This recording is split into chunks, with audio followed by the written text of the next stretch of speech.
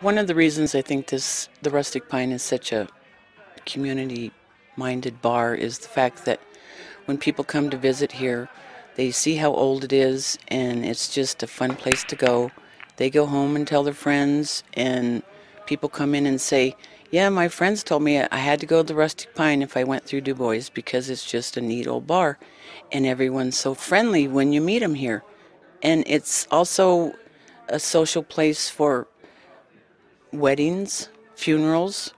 Everyone picks the Rustic Pine for the old timers when they pass away because they all were here, for years and years and years.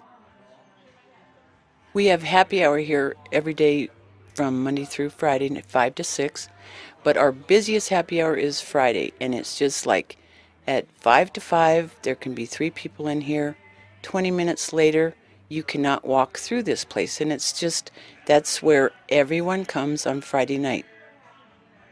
Meet at the Rustic at 5.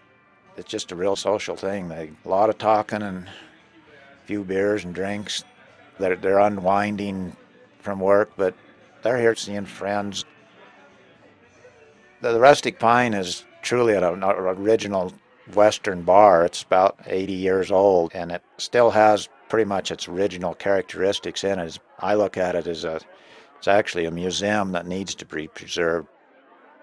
It's truly a classic, and I really want to see it kept that way. The animal heads and all the artifacts that it's all been in there 50, 60, 70 years. A lot of it's original decor.